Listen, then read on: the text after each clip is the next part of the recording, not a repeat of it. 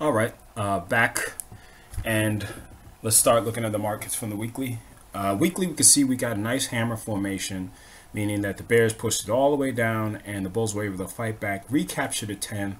MACD is curling up. We want to see this continue to break this high. Break this high of 184.77, and we can definitely see some follow through going there. Volume is good on this hammer, and follow through came today. This week. And if it breaks above these highs, or let's say if you want to wait for the breakout, just the breakout of the high of 184.94, 185, and you're back running. So that's a good sign. Diamond as well. It is testing these levels that we had. Let's kind of take this off. Let's delete that. You can see this level pretty much from around here, this last pivot point, and it is testing it, and we want to see it continue. MACD is flattish, and we got another hammer. We had a recapture, but again, if we could see it clear this 161.83, or even better, would clear this 162.53, then we could get it back to the highs. You would use something, if you're looking at the weekly time frame, I'm pretty much looking the low of the week to really be the stop if this is the time frame that you're looking at. We really need to be careful right now, because if you look on the diamond, you could see that we have a left shoulder, head. Is this a right shoulder? I don't know, but again, we really want to see what's going on, and if it could break up and continue to the upside. We have the Russell hammer last week, golfing this week. I want to see it get above this level. I want to see it get above this this 1155 level. I want to see it get it back there so it can recapture into the channel that we've been talking about, that's pretty much been present for the entire year. Get back in that channel and continue to the upside. But I do like this engulfing pattern a lot. QQQ, strongest out of them all, breaking out to new highs. Really love it right here, right now. So the tech names is definitely something that, again, the hammer came, and it was from a while back. Let me see if I could. There's a level that I had here.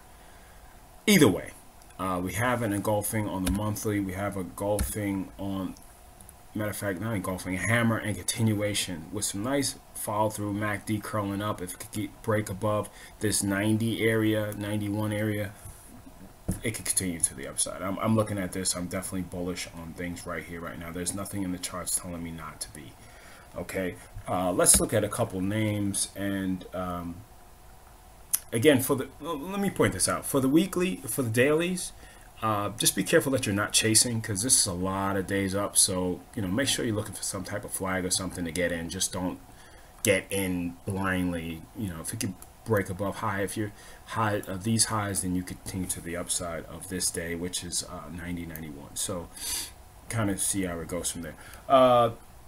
Some individual names that look good to me is one package that looks good, breaks this high, keep the low of the day as my stop. I'm good.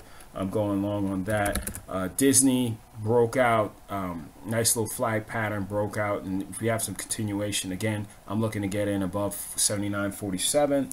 That one will look good with the stop at the low of the day for my trading style. This might be a little bit different play, but you can see like a flag, for this as well. If you do it something like this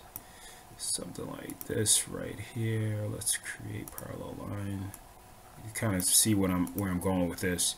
That's kind of like a little flag that you could see from right here, and if it could break above that high, then we could definitely come and test these areas as well. This looks good to me. If you could break above there, again, I need a break of that high of 65.87 to get in that one. And the last one is our RTN. This one looks good. A little bit choppy, quite honestly, but if it can get nice engulfing pattern, if it could get above this high of 96.29, that one looks good. It gets some follow through on that. See if there's not anything I'm really missing. No, I think that's pretty much it. So if it's moving pretty good so far, this would be a good play, maybe for Monday and stuff like that. Got very bullish MACD right here, right now. And that's pretty much it. So I'm going to do some other videos, but I'm glad to be back, and expect more. Take care.